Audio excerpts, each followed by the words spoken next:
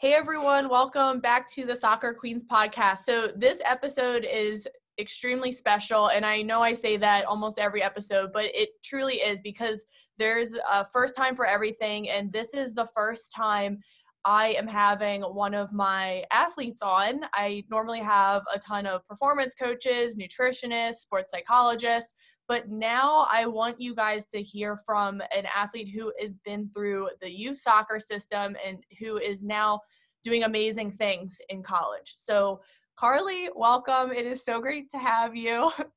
Hi. I am so glad you're here. And I know like your story is just, it's very out of the ordinary. And I think it's going to be so valuable for everyone listening because it really shows that with good work ethic, anything's possible. So I know there's a lot to cover. Let's just first start where you're from. When did you start playing, and what were some of the first couple teams you were on? So I am from Columbia, Maryland, Clarksville more specifically. I started playing when I was 4, I guess. So like many young girls, I was kind of just put into the youth soccer system, but I loved it. So I started playing like at the rec level at SAC, like the clinic. My mom was my coach. And then after, I guess, when I was like 8, when the travel like program started to pick up, I played for Thunder for like a couple years. I remember Thunder. Yeah, Yeah. the old days. So that was like when WAGs was really still. Like, yeah. Oh my gosh, throwback. Yeah. And then I ended up moving to SAC to play travel there. I think I'm getting this right. It's such a long Yeah, it seems like forever ago, doesn't it? Yeah, so I moved to SAC, and this was when they had like several tiers of their travel team, and I was playing on the 3rd team, I guess, at that time, with some like great kids and good coaches. And then after, was this before ECNL even existed? Yeah, this was well before ECNL. Well, okay, yeah. I guess, yeah, a couple years maybe. Years before ECNL became like the big thing. Yep. So I was on that team for 2 years, and then I got moved up to the premier team on SAC, where I played for 4 years, which was really like, that was the first time like I got introduced to like playing at the national level and like the regional level. And I started playing ODP around that time. So I went through the ODP system also. And then I played there for 4 years. And so then my sophomore year of high school, I moved to Maryland United for their ECNL team. Okay. And that's kind of where I stayed for the rest of my youth soccer career. And I also played high school at River Hill. So yes. Yeah, and we'll get into that. But yeah, it sounds like just such a natural trajectory of starting at just like the basic levels. What I think now it's called like rec or select. There's so many names now. Yeah. But and then you made that transition to travel. And how old were you when you transitioned to travel? So I think I was 9, because I remember I decided to play rec for an extra year instead of going to travel when that like became available.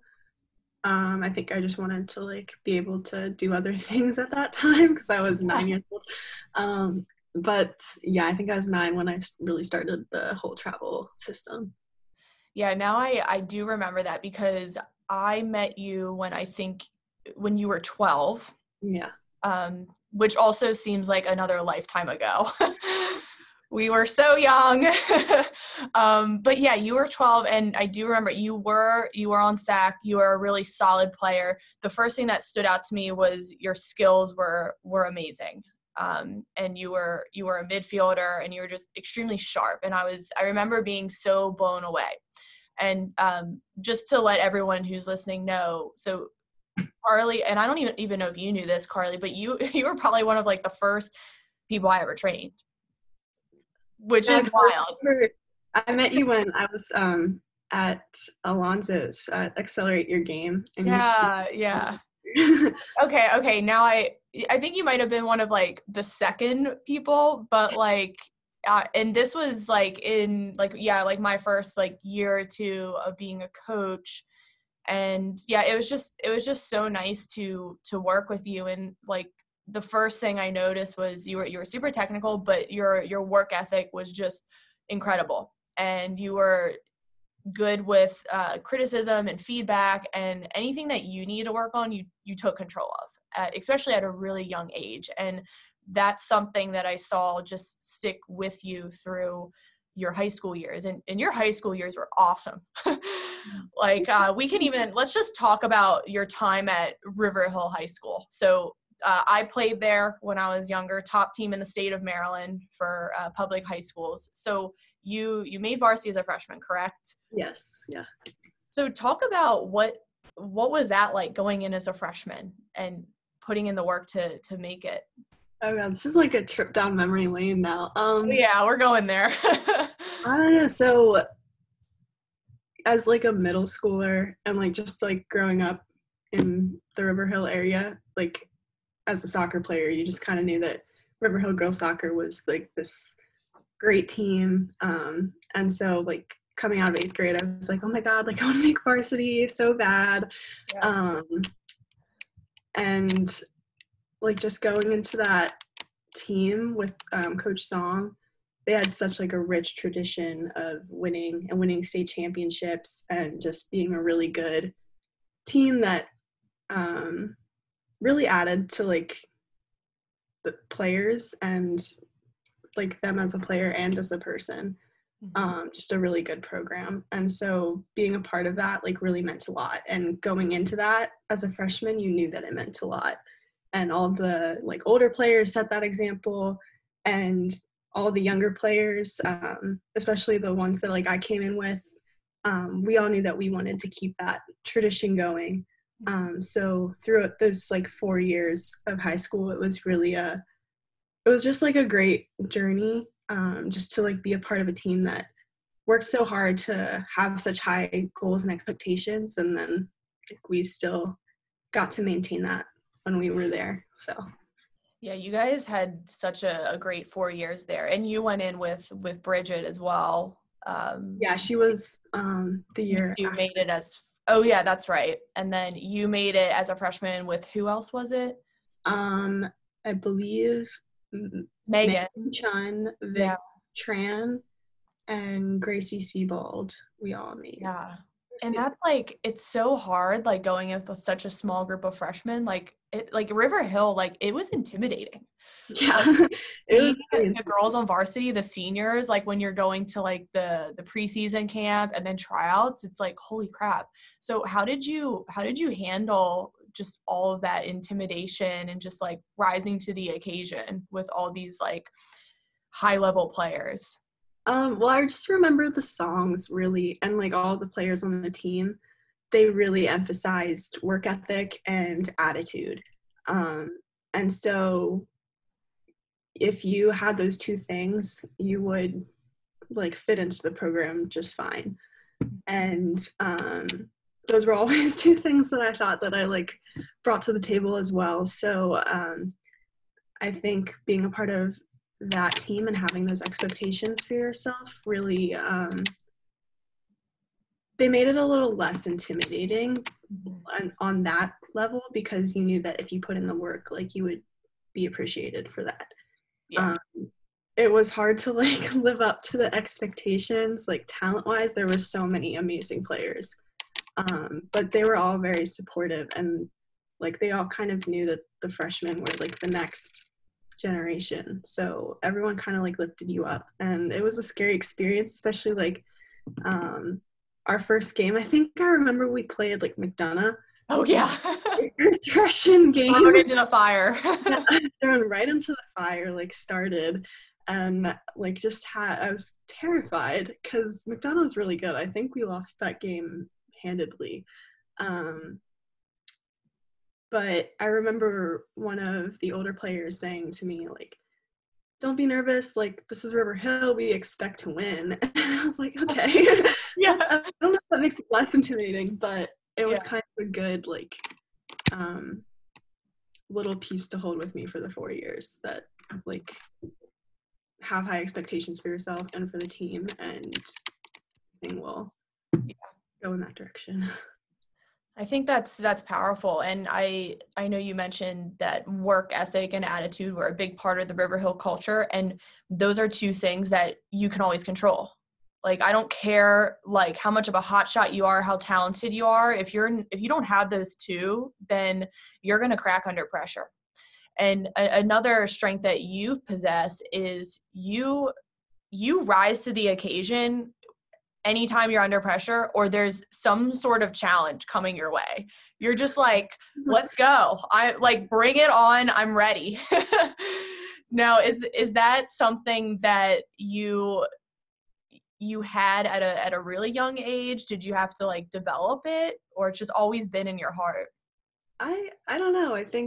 I guess that's always just been my mentality, because it's not like I'm not cool under pressure at all. I get so much anxiety, like, about playing, like, before games, even sometimes, especially before like a tryout like situation. And I think I've been in so many situations that are high pressure like that you can't run away from it. So my, like, biggest instinct is to just jump in and just kind of dive right into it. That's always been kind of my, like, philosophy as a player. So I guess you're gonna have to deal with the anxiety and, like, deal with the pressure. Just don't let it crush you. Just kind of dive right in anyway, is what I've always thought to myself. Yeah. And the anxiety, it's normal. I mean, it happens to everyone, even professional players. No matter how long you've been playing or how good you are at this, it shows you care. But like you said, it's what you decide to do with that anxious energy. Are you going to be strong, or are you going to just kind of hide and crumble? And I think you can use anxiety to your advantage. It doesn't need to be this bad thing. And it's human of us to go through something like that. Now, as far as club, let's transition here. So you decided to go to the ECNL team, Maryland United, and I'm sure a lot of people listening are familiar with that club. They're still ECNL now, but what made you want more as far as travel? Was it a college recruiting decision just to develop as a player as well, be around higher level players? What was it? Yeah, so I think, like, all of the above. I loved my 4 years at SAC. I had two great coaches, in Coach Greg Wright and Coach Chris Goodman. Oh yeah, Chris is awesome. They really brought me along as a player. Like, I was so much better at the end of those 4 years than I was when I came in. But by the time that I decided to make that switch with Vic Tran, we both knew that we, like, basically wanted to play in college. Mm-hmm. And I think at that point in time, ECNL was really the best way to do that. It just provided, like, this huge platform that wasn't available. And at that point, I think a lot of players were deciding, like, different paths they wanted to take, which is totally fine. And there was just, like, a lot of different there was a lot of stuff going on. We were in high school, and I think a lot of players wanted to play in college, and so I decided that Maryland United was going to help me get there. Mm-hmm. And help me develop as a player, and that there really wasn't, if I wanted to do that, I had to go to that level. Do you feel that, so let's talk college recruiting. Do you feel that you were a little bit behind in that process? Like, you had waited to make that transition to ECNL too late? I kind of did. I was emailing, like, coaches, like, my freshman year. But it wasn't like I was very, not to say that I wasn't serious about it. It just, I wasn't doing it as much as I should have been, or I just really didn't know like what the process really entailed and like how like persistent you had to be to get noticed, especially when you weren't at ECNL, because it was that much harder to get coaches to come out to your games. Right. So I don't think I was super late when I was a junior, but a lot of the top programs had already like had their classes set, and that like kind of put a lot of panic because I would email so many coaches and I would get back like a good number that were like, sorry, like we've already filled our 2022 class. I was like, all right, well, try somewhere else. So it's stressful, and it's very stressful. It's like a race against time and thousands of other girls. But I thought the biggest thing for me was just to be persistent and keep emailing. Even if like I didn't get a response, I would just email them again for the next tournament. And I got some looks that were from teams I didn't email, and I just found that the most important thing for me was to like cultivate as many options as I could, because even though I did feel like I was a little bit behind, there were still so many good options out there, and the best way to like find where you're gonna go is to just be persistent. Yeah, and you absolutely were. I mean, just observing the whole thing, I was just like, oh my gosh, like Carly is just like, she's crushing it right now, and she's just going for her dreams. And I do want to dive into you attending the UNC camp for the first time and what happened there, because I remember you getting back from the camp and you were a junior and you were like, oh my gosh, like this is the culture, like this is it. Yeah. So I think I remember you actually were the reason I went to the camp in the first place. Really? I don't even remember. Yeah, well, so it's funny. So it was my This is so long ago. I seriously am so old. Yeah, it was the summer before my sophomore year. And I had like every soccer girl dreams of playing at UNC since like very little. Like I was 8 and I was like, I want to go to UNC because Mia Hamm went there. Yep, exactly. But that was like my life goal. Yeah. And so I was thinking about going to the summer camp because I really wanted to play there, and it was so hard to get like noticed by them. But I really didn't think that I would ever have a chance at playing there at all, or like even getting looked at by them. But you encouraged me to read the book The Man Watching. Oh, best book ever. Oh yeah, okay, now I remember. Yeah. Yes, it was the book. You knew that I was like, oh, like I want to go here. And you were like, you should totally read this book. So I did, and I like flipped to a chapter one day, and it was about the recruiting process, and they were talking about how they found a lot of their players at their summer camps. At that point, like before I read that, I was like, I don't know if I should go. Like, I don't think anything will really come of it. And I read that chapter. I was like, okay, Mom, I'm going. And so I did. They have these like all-star games. And I got picked for one of them. At the camp. At the end of the camp. And I remember after that game, the first thing Anson Dorrance ever said to me was, he's like, where's Carly Wetzel? He's like, you're tough as shit. I was like, okay. I was like, thank you. I'm coming here now. I can agree. So that's awesome. That like sealed the deal for me. I was like, I have to come here. So I went to their summer camps the next 2 years. I went to their ID camps whenever they had them. And I just kept emailing them. And I was like, hi, like, remember me? Yeah. Because even then, they already probably had the players from my class that they were going to commit. And yeah, so, they did. Wasn't it completely filled up already?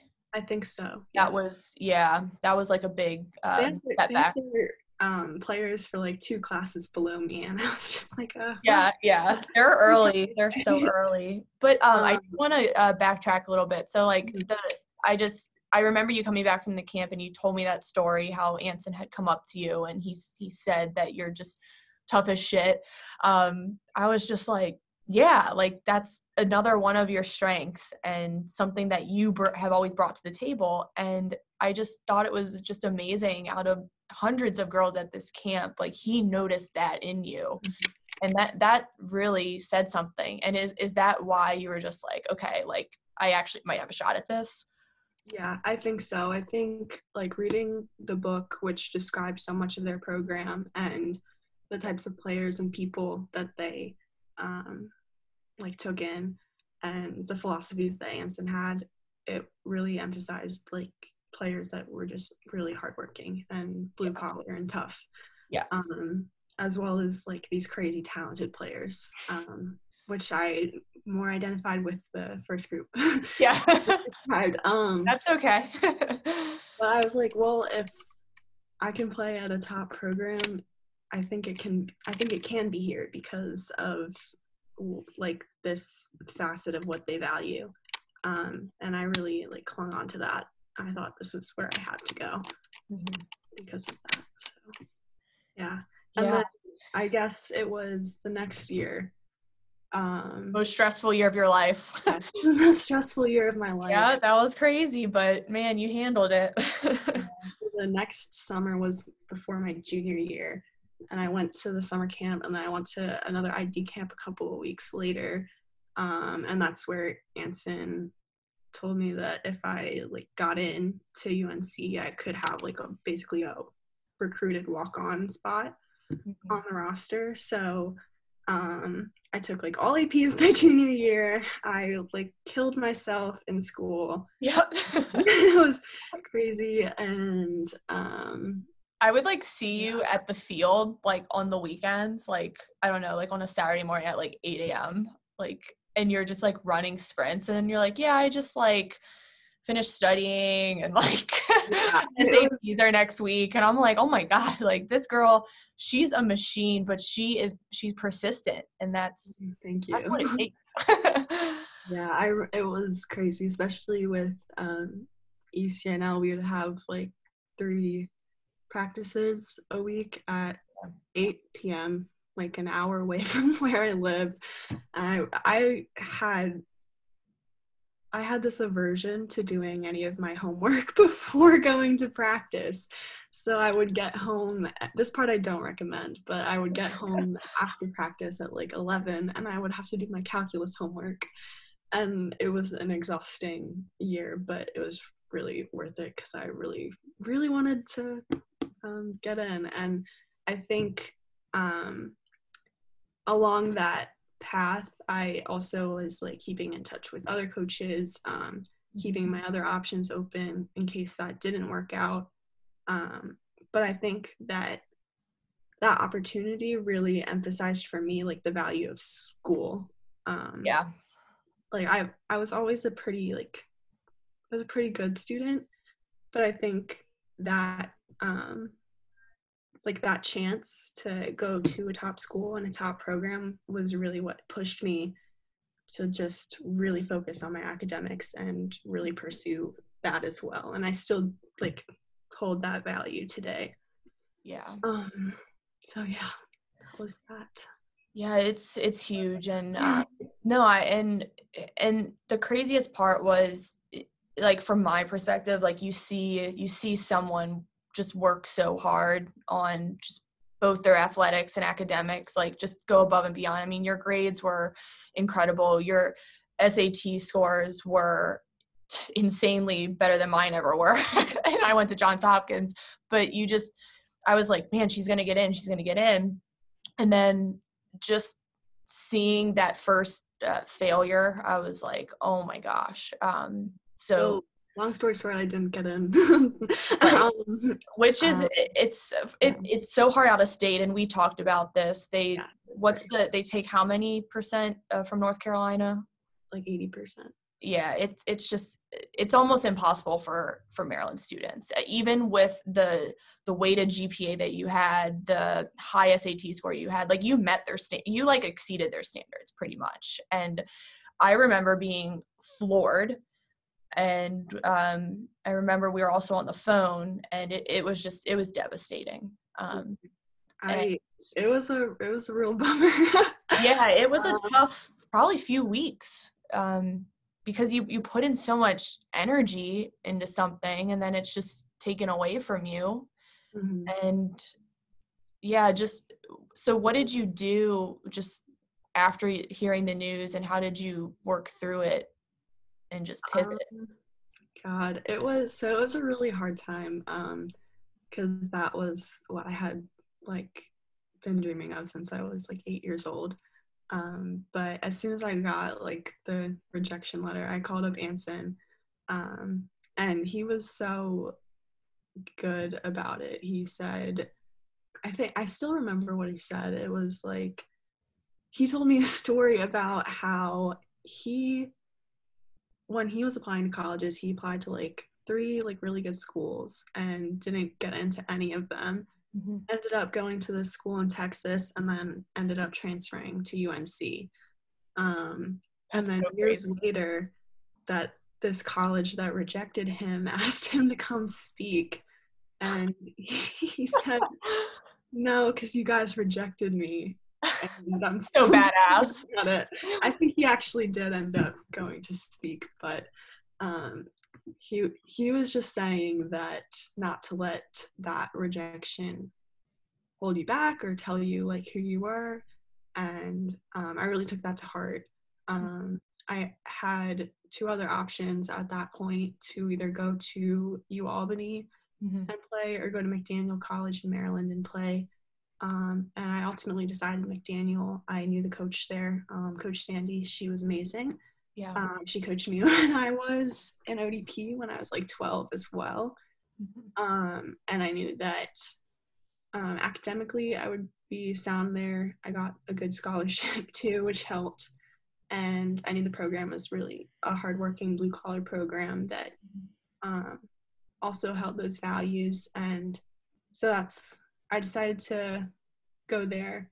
And I think it was a hard decision to decide what to do next, because I like didn't even really let myself think about like what happens if I don't get in. Yeah.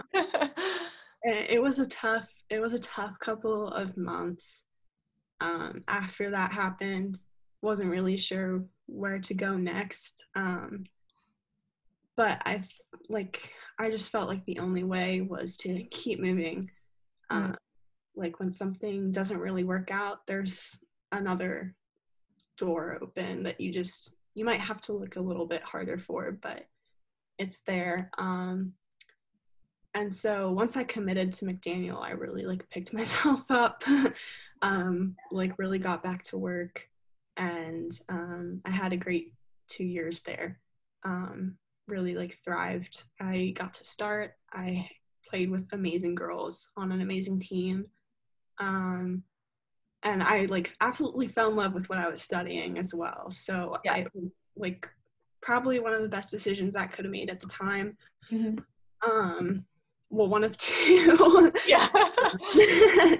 But it was a great decision. It really pushed me forward. And I did really well there. So I think like at that time, the next winter, I was actually asked to come back and talk to some of the kids at River Hill for like an NHS honor society thing about college.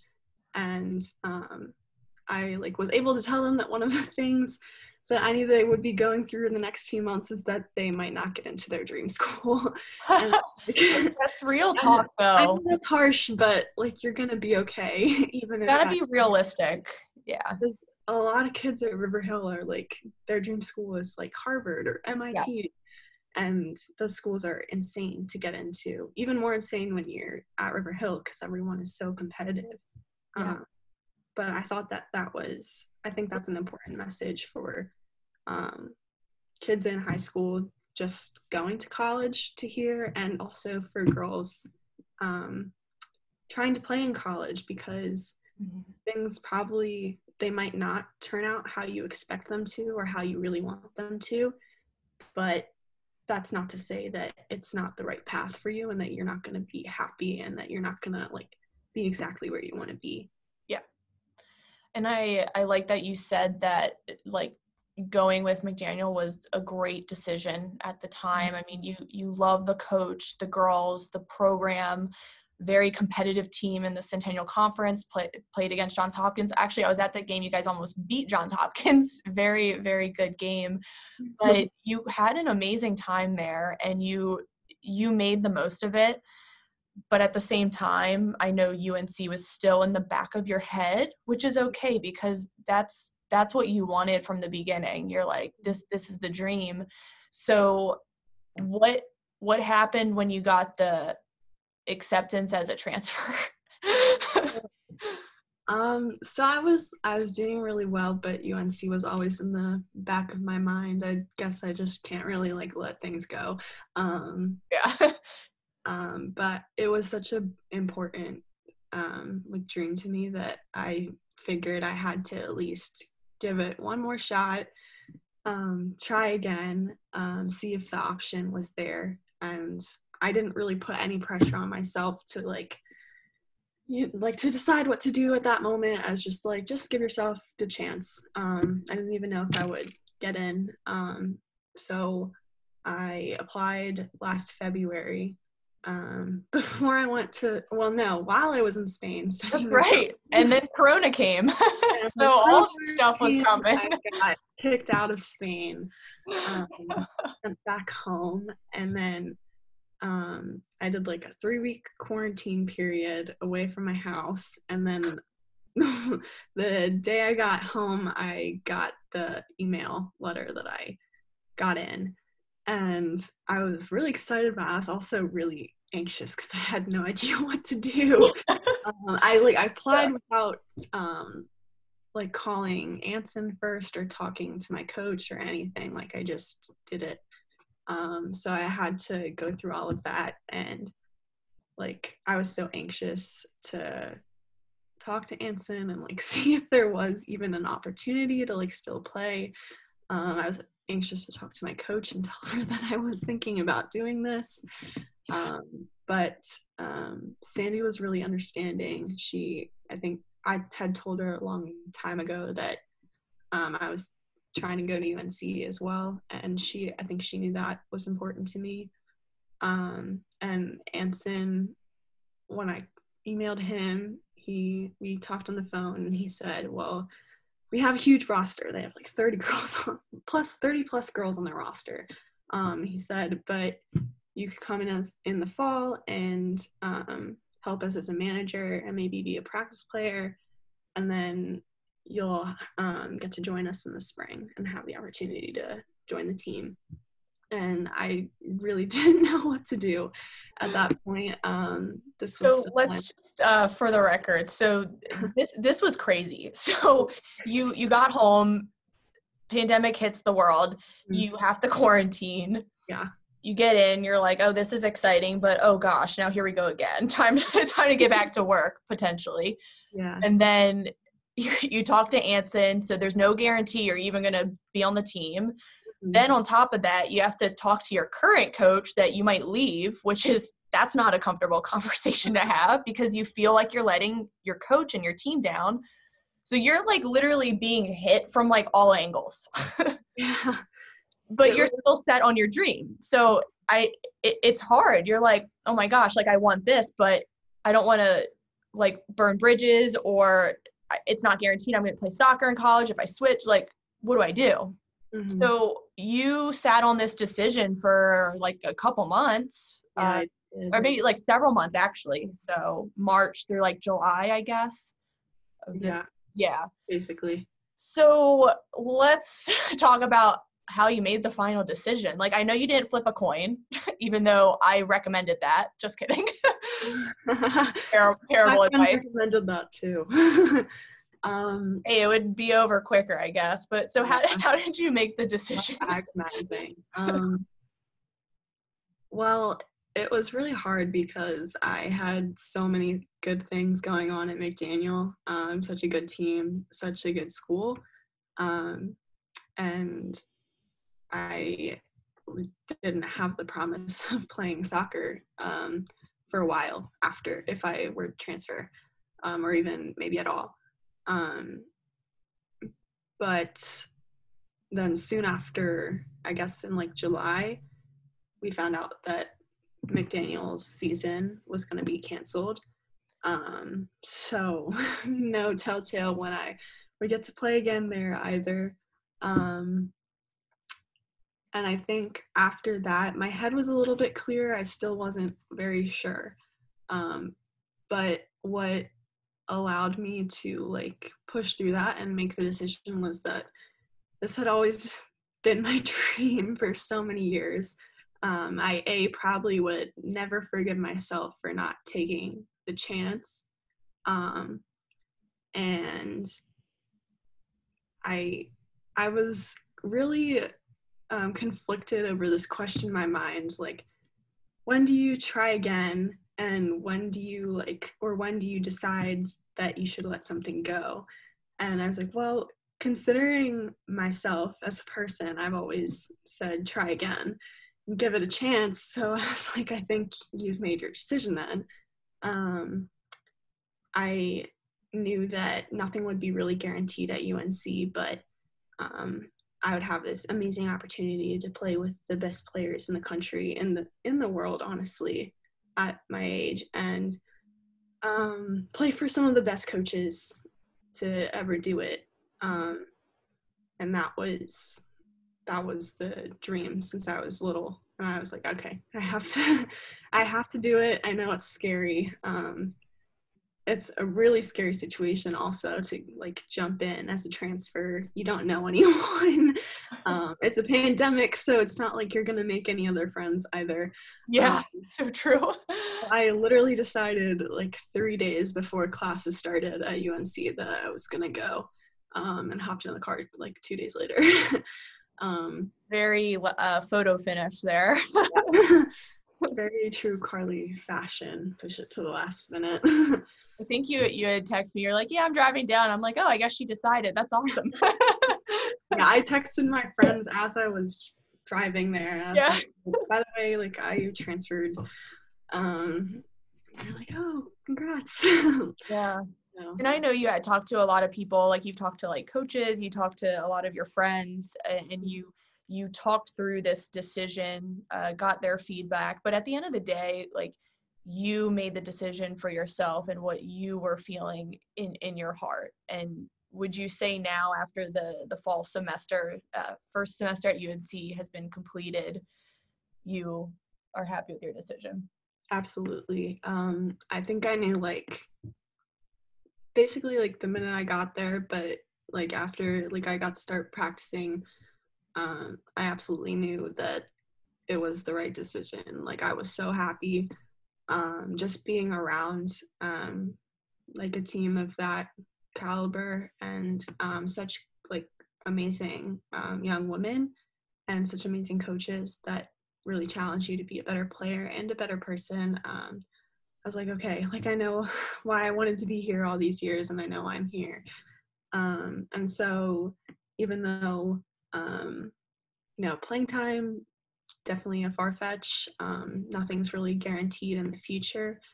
The coaches have been amazing. They've given me this great opportunity, and I'm very lucky that I've gotten to be a part of it.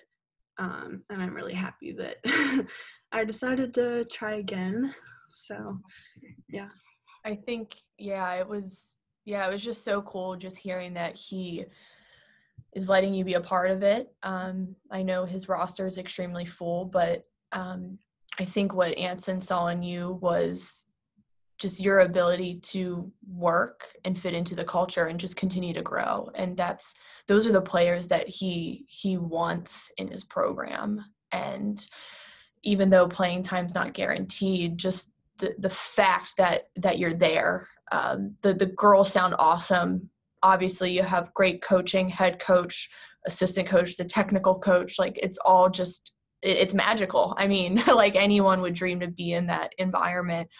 And it's exciting. And I'm just excited to see what happens.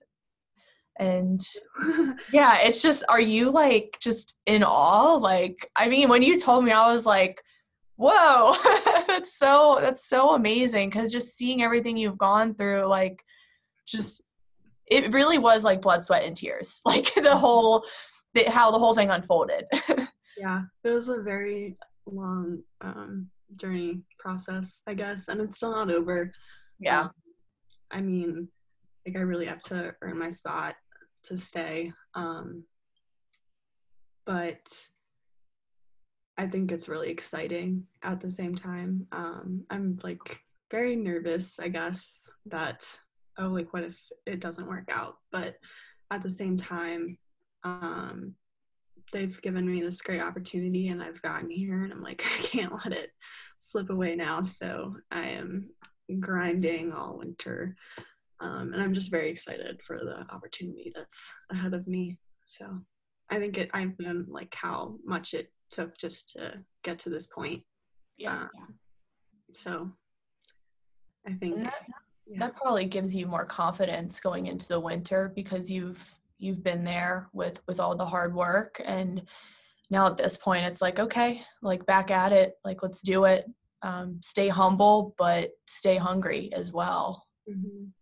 And I know like winter, like you came home, you're like, let's work, let's go. And I know you're diving like headfirst into an off-season program. You are working on your strength, your speed, your conditioning, you're keeping your skills up, all the pieces that you need to be a complete player.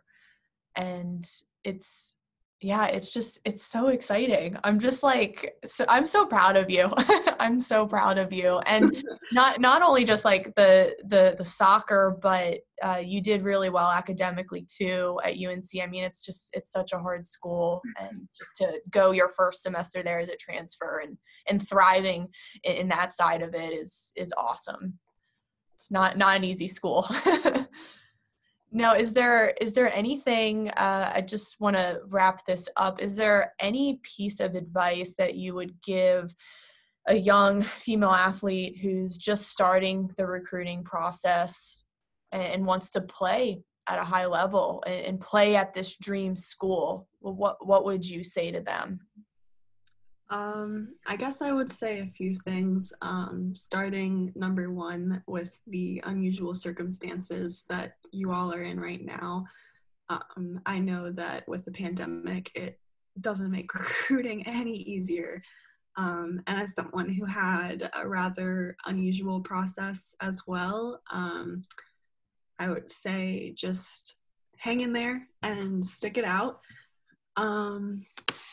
There's still hope, and you will like find a place for you. I assure you. And especially with the pandemic, like everyone is going through it. So you don't have to feel alone or like you've been forgotten or like your chances are gone, because they're not.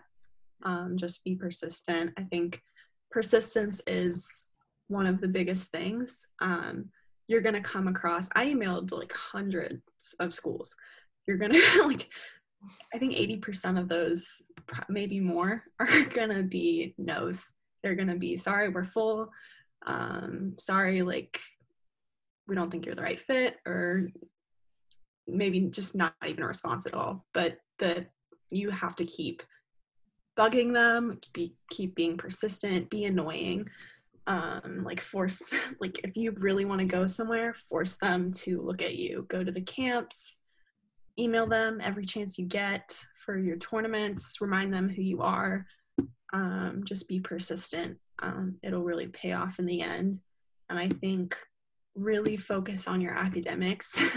Besides the obvious value of doing well in school, it'll open so many more opportunities for you than if you just let that aspect of your life like slide, because a lot of coaches really value that in a player as well. They want to see that you have the right goals and that you are challenging yourself in every aspect of your life and not just on the field. And that said, it will pay off in the future when want to get a real job that is hopefully like very cool and something that you really want to do.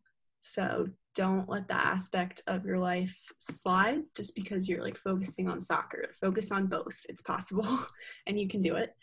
And then I guess my last piece of advice is to shoot high. I had the most unobtainable goal set for myself, and I didn't let anyone tell me that it was unrealistic. I just went for it, and maybe you get there, maybe you don't, and maybe you don't get there the first time, and maybe you try again, then you get there. But if you shoot high, you'll open so many other doors for yourself, and you'll be a better player and a better person because of it. You're not going to fail. Like, you will ultimately be better for challenging yourself in that way. And who knows, the world works in funny ways, so you could get there. It does. It really does. And yeah, I truly believe that focusing on what you can control, and then just let the chips fall into place. And yeah, failures will be inevitable, but then just get back up, pivot, do something else, but always focus on what you can control. And persistence, work ethic, attitude, all of those totally controllable. Now, I do want other girls, I know you mentioned like not feeling alone in the process, so I want you to provide your Instagram handle just in case someone might want to reach out, and whether they're going through something similar or they just need recruiting advice, just to connect with you. So if you would just want to say your handle, where they can find you. Yeah, let me just look at that real quick. So it's my Instagram handle is CarlyW_34. And Carly is CARLY. So that's my Instagram. I guess that's the best way, honestly, to find me. So yeah, all the best conversations happen in the DMs. So I think it's so funny you don't have your Instagram handle memorized. I just remember where the underscore is. Oh, okay, gotcha. So what I'll do is I will just tag you when I post this on IGTV and my YouTube, so everyone will be able to find you. And yeah, thank you, Carly. This was awesome, and it's been great observing your journey and just seeing you blossom into this amazing athlete and human, and you deserve every good thing that's coming your way. And I know with everything you're going to work on this winter, it's going to keep getting better. You're going to keep leveling up. So this was fun. First player guest.